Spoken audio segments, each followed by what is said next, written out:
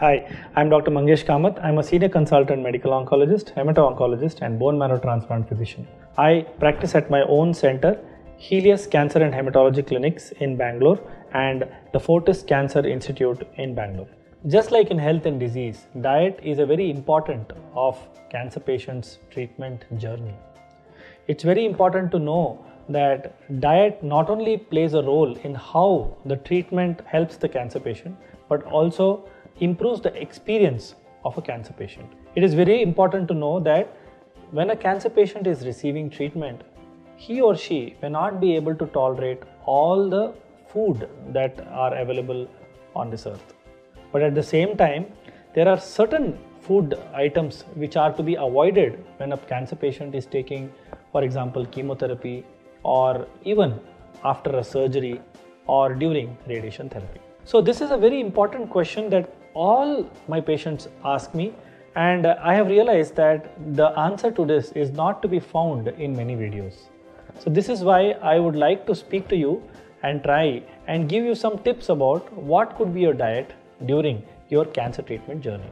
So when it comes to any diet for that matter, the components of a good diet are usually grains. Grains are a source of carbohydrates and vitamins. Then you have the source of protein. It could be pulses only for the vegetarians and meat for the non-vegetarians. For those who eat both vegetarian and non-vegetarian, meat and pulses as a combination is actually a good source of protein. Then we have fruits and vegetables. Not only do they provide fibers, but carbohydrates and all the different vitamins that are needed by the human body. And then we have dairy. So the first thing that I tell cancer patients is try and eat as much as possible cooked food. Do not eat raw food because of the chances of getting infections from raw food. Even if you are eating fruits, try to eat thick-skinned fruits such as papaya, watermelon, because they are completely protected from infection compared to probably thin-skinned fruits such as apple or banana.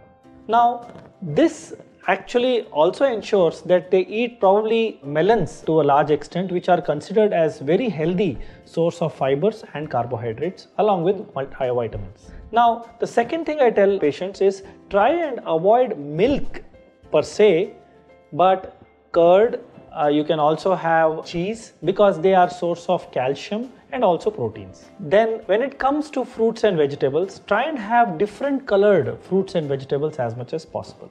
Then you may ask me, what about sugar, salt, oil and fat? Well, I would summarize the requirement of these items in one sentence: add to taste. Do not over add sugar, do not over add salt, do not over add spices, do not over add oil or butter or all those things, because it may not be well digested by you.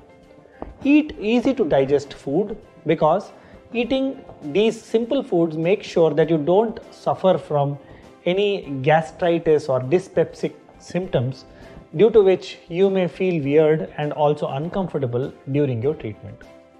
And have plenty of liquids, water, juices, maybe homemade buttermilk and tender coconut. All these are supposed to help you in washing away the high load of the so-called toxins that could be present in your blood after the cancer cells die during treatment. So make sure that you have a perfectly balanced diet.